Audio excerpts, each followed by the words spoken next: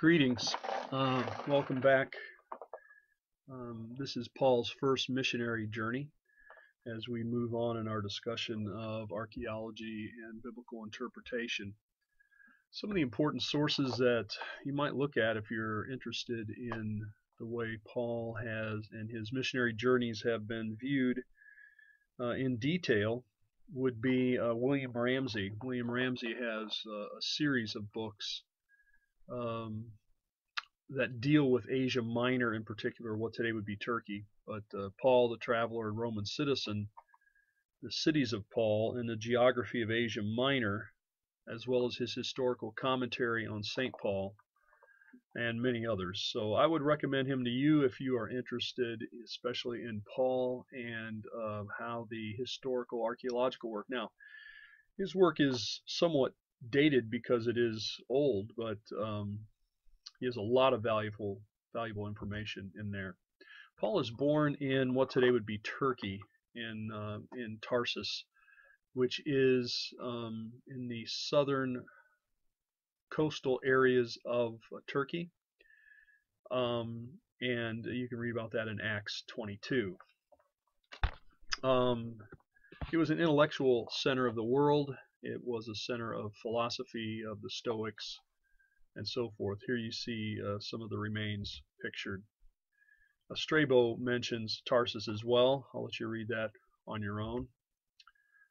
Tarsus is located near the Cilician Gates. This is a mountain pass through the mountains. Turkey is ringed, or Asia Minor is ringed with mountains around it with a central plateau. There is one good mountain pass. I've been through that mountain pass. It's pretty impressive. It's called the Cilician Gates and leads to Cilicia. And at the base of that, not far from where it meets the coast, is Tarsus. So that makes it very important. Transport north-south as well as east-west. We know that Paul is a citizen of this city.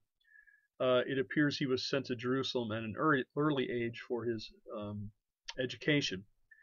What you can see here is the ruins in the city of Tarsus of the Roman wall and a gate that's there. I'll let you read these on your own, where he says he's from Tarsus in Acts 21, 22, and 9. Paul then, as we know, is traveling. He persecutes the church eventually, but he is first trained by Rabbi Gamaliel, who is well known in Jewish literature. You can find out a lot more information about him if you like. Probably not a lot of interaction with Greco-Roman culture until his conversion and his return to Tarsus. At any rate, he spends 8 or 9 years in Tarsus before his first missionary journey. Remember, he is persecuting Christians as Saul, as he encounters Christ on the road to Damascus. In Damascus, he is converted, baptized, and then there is a mention in Galatians where he spends 3 years in the wilderness. Many people believe he was trained during those 3 years, much like the other apostles were trained. And then he returns to his hometown of Tarsus. This is probably where he is introduced to a lot of the Greco-Roman culture of his hometown. He also probably passes through Tarsus on the missionary journeys, certainly the second and the third, it would seem likely. It's a large city today of almost 200,000 people. I put up here a chronology for you. I won't go through all of this. The chronology of Paul, of course, tells us a lot about the chronology of the New Testament. There is some debate on it. I put up what I think is a likely good starting point for his conversion, his years in Arabia, where he is trained, probably 3 years. His trip to Jerusalem, 37. His years in Tarsus and then Antioch. His second visit to Jerusalem, the first missionary journey, the conference in Jerusalem, Acts 15, 51, and so on. His arrest in Jerusalem, his prisoner in Rome. Paul is released. Then between 63 and 67, many people would place a fourth, what some people call a fourth missionary journey, or Paul's visit to Spain, of which there is a lot of traditional evidence, but not biblical evidence. Here is a map that shows where Tarsus is, Cilician Gates. You see the coastal area is here. So I've traveled all over this area, Aspendos, Perga, Lystra, Antioch, and Turkey is really a good place to understand the New Testament.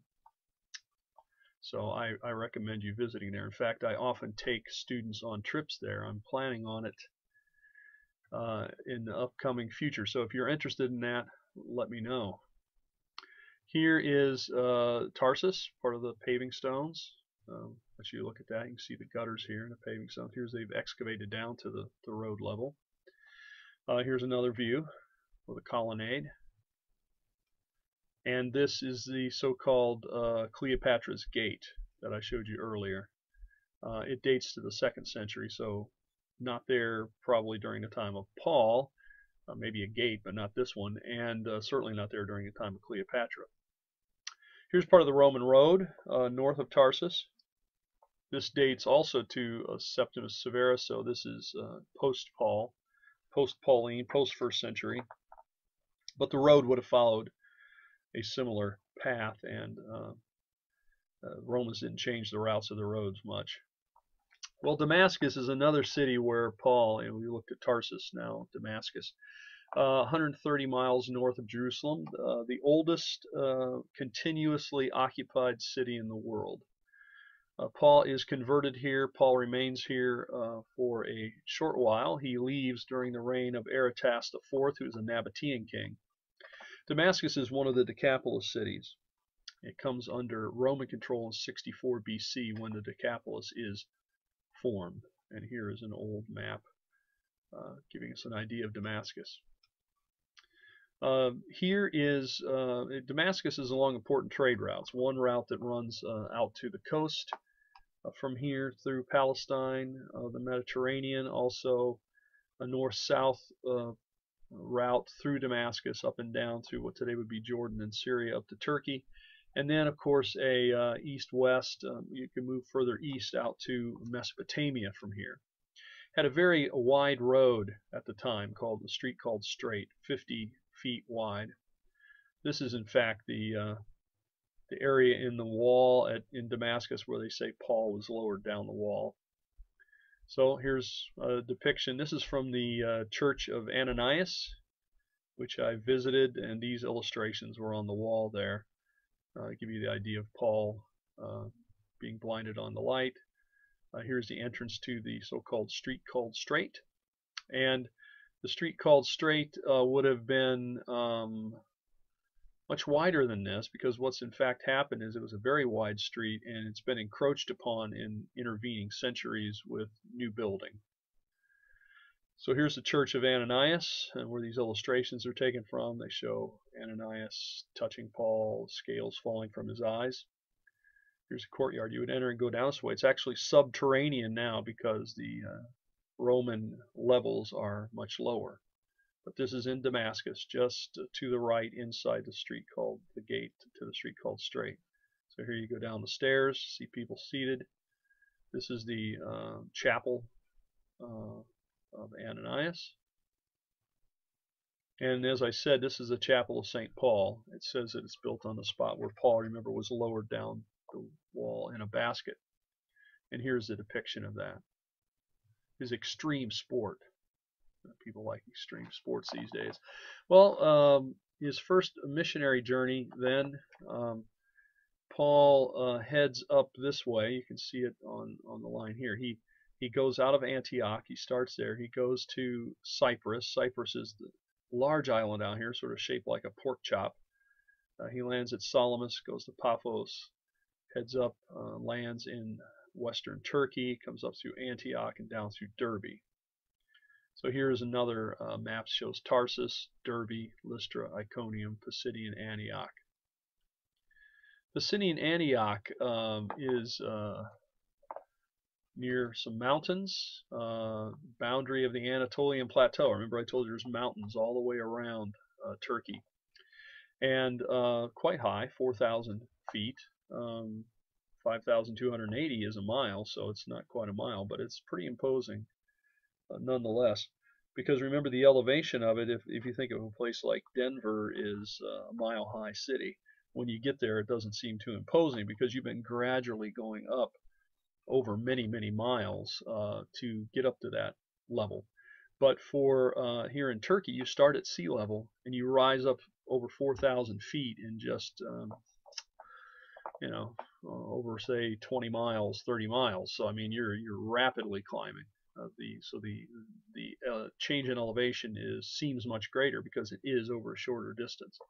At any rate, the roads go past this site to Laodicea. Paul and Barnabas visit here, Acts 13 and 14.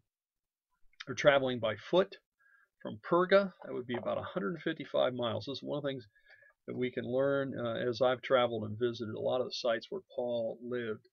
They've gotten a real appreciation for his stamina, for his commitment. It's a long road, dusty road that Paul would often travel. Probably went here on the advice of Sergius Paulus, who is down at Cyprus, the proconsul, and this was his hometown. Here you can see an inscription mentioning his name in the city. So probably this is why Paul ends up here. He preaches in the synagogue, and this is a pattern we see Paul doing. He goes first to the Jews, he goes to the synagogue, and normally some will be convinced or some will want more information, and then he will take his message elsewhere. But this is his pattern. Paul goes to cities, he goes to the synagogue, and he takes it to others. He goes into Galatia. A lot of speculation. Where was Galatia? I guess, but seems pretty reasonable to me that this was in the south, not in the north. Paul and Barnabas leave the town because of opposition, and probably come back here on both the second and the third journeys. And of course, later on, he writes a letter, an epistle to the Galatians. Here's more of Pisidian Antioch. This site has just been excavated a great deal during the 1990s and into the even in the early 2000s, and it's been extensively excavated. So there's all kinds of remains here now that are visible. There's all kinds of remains there, but now they've been exposed. You can see a theater, you can see a temple to Augustus, and so forth. This is part of a bathhouse that's there. And in the distance, you can see those imposing mountains. Still see some of the snow up there, and part of an aqueduct. Can you see the aqueduct here? The Romans, as we've already talked about, one of their greatest achievements is the delivery of water to their cities, and aqueducts coming from the mountains like this would have given us a great water supply. Here's some of the towers along the streets. And of course, this had a long occupation, Hellenistic, Roman, certainly Byzantine as well. Some more of the area's shops would have been along here, along the streets and the walls. Here is the gate area. People entering. This stuff's been recently excavated along here, showing, exposing the expanse of this road. And here you can see the road. You can just see how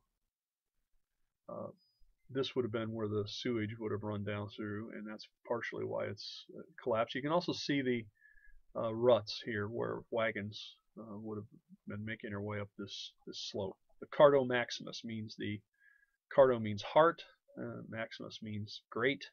The Great Heart, or the Great Heart Road, or Central Road of the city. Here's part of the theater. Estimated would hold 5,000 people, 26 rows of seats. Certainly would have been in existence when Paul and Barnabas was there. Another view of the theater. Some people there for scale. Some of the structures along the streets. These would have been shops along the streets as you passed by to see the goods that were there. And this area in great ruins was once the temple to Augustus. The worship of emperors took place in the Roman Empire. Many emperors were deified, the temple Augustus was deified eventually. But in the East, we see that um, the active worship of emperors before they were deceased will also take place. But emperor worship was very popular in the eastern part of the Roman Empire. So that ends this discussion for now. I hope you have a good day.